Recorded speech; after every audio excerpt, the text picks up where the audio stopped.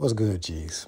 Things are about to get really interesting. So simulation theory is gaining traction in the mainstream. And for those that don't know, simulation theory postulates that we live in a simulated reality.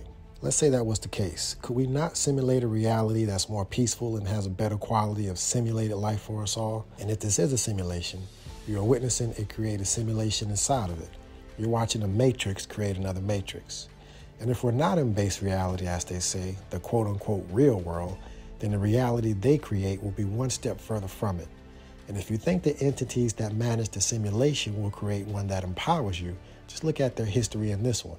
Surveillance, control, consolidation of power and money is what we experience here, while the majority of us are divided, fighting amongst each other, or distracted by things that don't benefit us. This new simulation seems inevitable with the advances in generative AI and photorealistic video generation.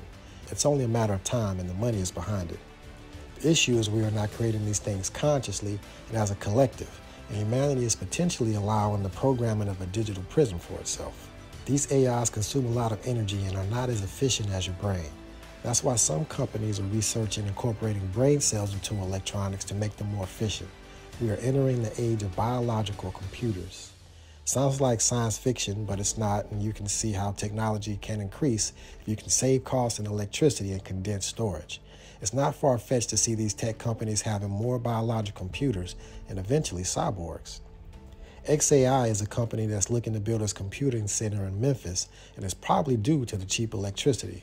So when it comes down to decreasing that cost by an order of magnitude, they'll take it. That's capitalism, folks, so money over everything. That's very close to the idea in the Matrix with humans being used for electricity to power the machines, but now human cells can be used to do the computing. They may say you're not using them, so they will. And the last thing is, do you know how they train these cells to work with the technology? By dopamine hits.